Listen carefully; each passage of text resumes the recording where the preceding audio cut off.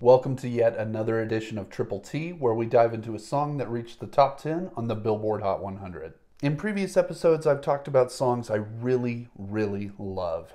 But this one, we're taking a more challenging approach. A song that maybe is loved by a certain segment of the population, but hasn't really aged well, maybe? Or maybe it wasn't that great to begin with. I report, you decide. What's the song in question? Why, it's this one, my friends. Honey, why you calling me so late? Lips of an Angel by Hinder. The song reached number 3 on the Hot 100 in October of 2006. It's actually the band's only song to hit the top 10. I picked this one for Triple T because, well, I've been seeing this viral TikTok video pop up recently. Maybe you have too. It's really good to hear your voice saying my name. It sounds so sweet. It's clear this guy is making fun of the song and its cringy lyrics, which we'll get into. But it's also got just the right amount of that super weird TikTok humor. He starts off pretending to answer a phone call discreetly, getting absurdly lower and lower to the ground, mugging for the camera with this creepy smile that honestly fits well with the song. He starts interpreting the lyrics through some pretty excellent hand gestures. It all works for me. But Lips of an Angel, the song, doesn't. It never did. I loathed it when it came out, and I still do. But if you're a hardcore Hinder fan, hear me out. Stick around. It's got a few redeeming qualities. This is, after all, a song that managed to be at one point one of the biggest in the country. And that's nothing to sneeze at. So without further ado, let's dive in here. First of all, we got to start with the band, Hinder. They're a rock group from Oklahoma City, and as far as I can tell, they're the perfect example of self-made rock stars. They came from nothing, playing lousy dive bars for tips, which they saved for advertising and recording demos and EPs and busting their butts trying to get airplay on the local radio station in a flyover state city with seemingly no connection whatsoever to the major label industry. As far as music stories go, these guys are the American dream, right? They saved up enough cash, generated a big enough fan base in OKC to get notice from an indie label, signed to them, released their EP, got notice from the majors for a bidding war, and in 2005 signed to Universal Records. I'm skipping a few steps, but obviously you get the idea. These guys were all about the grind. Can't knock the hustle. Fresh off the jump, it's clear Hinder were made for primetime. Their major label debut, Extreme Behavior, went triple platinum. The first single, Get Stoned, got them significant rock airplay here in the States, but it was the second single that made them international stars, Lips of an Angel. The song was huge here in the US, sure, but it also made waves in Canada, where it reached number 2, and Australia and New Zealand, where it was a number 1 hit. It should also be noted this song had pretty good crossover appeal.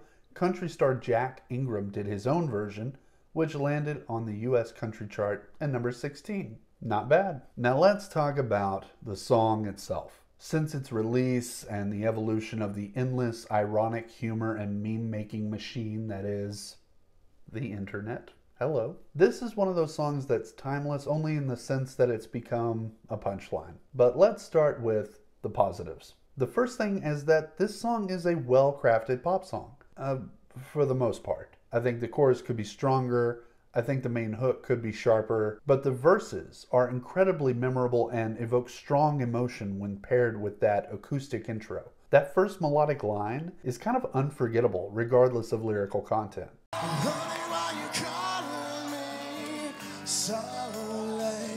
Let's see, other positives. Yeah, that's all I got, really. I think this song is trash, not gonna lie. Musically speaking, I've talked about this style of post-grunge, post-nu metal, overly commercialized form of mainstream rock in previous videos. The kind that was a big hit in the late 90s and into the early 2000s. Fellow YouTuber Finn McKenty likes to call it butt rock. Think Puddle of Mudd, Creed, Stained, Seether, and of course, Nickelback. You know, that ilk. Hinder and Lips of an Angel is basically that sound 2 to 3 years past its peak. You can't even say it's of its time because it's not. It's of a recent past. You've heard it all before. It's latter-day hair metal with flannel. A rote power ballad with no punch on the loudest parts. quiet verses, a loud power chord chorus, an overly engaged growling frontman. This sound was tired when it came out, and now it sounds ancient. And maybe I'd let all that slide if Hinder were even convincing at it. But sadly, it all becomes a foggy footnote. Or at least, until you start listening to the lyrics. This song is about getting a discreet phone call from an ex who the narrator wishes he had ended up with instead of the girl he's currently with, who, by the way, is in the next room, so we need to keep it down. And then he ends the chorus with this line: "Girl, you make it hard to be faithful with the lips of an angel." Okay, all I can really say here is, ugh. Cringe is the word, right? This song makes me feel uncomfortable. This dude comes off as kind of a jerk, a relatable jerk, perhaps. I'm sure a lot of people have gone through this conflict, this struggle. Someone in your past making you long for those days even when you're with someone else in the present. But I don't know, man. The whole thing gives me like divorced dad vibes. I don't know. If I'm being too harsh, please let me know in the comments, but I get the feeling that a lot of people are rubbed the wrong way by this song. It tries to pass off shady infidelity as, woe is me, we can't be together now, I'm the real victim here, and that's not cool. And I love this. Under the Wikipedia entry for this song, it mentions that it repeats the first line of the song again at the end. The honey, why you calling me so late, that part. But now at the end, it's, I'll just read it to you. At the end, it's less literal and more figurative, with the underlying meaning of so late, not at night, but too late in life, perhaps adding an element of sadness to the song, as it ends with the plot unresolved. Okay, I don't buy that. It's not that deep, bro.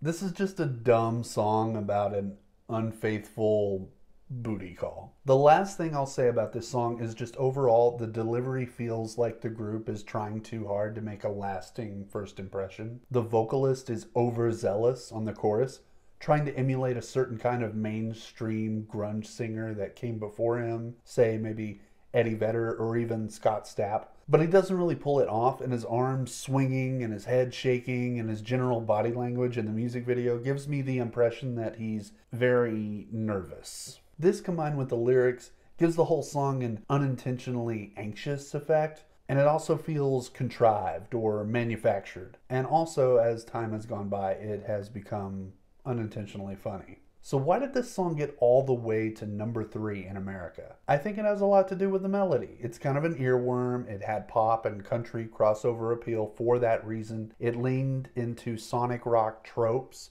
that were the norm by 2006. Which helped it land with a large audience. And that's probably it. As a meme 15 years later, it's lightning in a bottle. As a song by itself, not so much. I'm giving it a 2. Okay, that's this week's episode of Top 10 Takes. If you have a recommendation for the next one, please drop it in the comments below. Also, if you liked the video, please give it a thumbs up and subscribe to the channel. I mean, why not? You made it this far, right? I'm Ben, the Playlist Fiend, and thanks for watching, guys. We'll see you next time. With the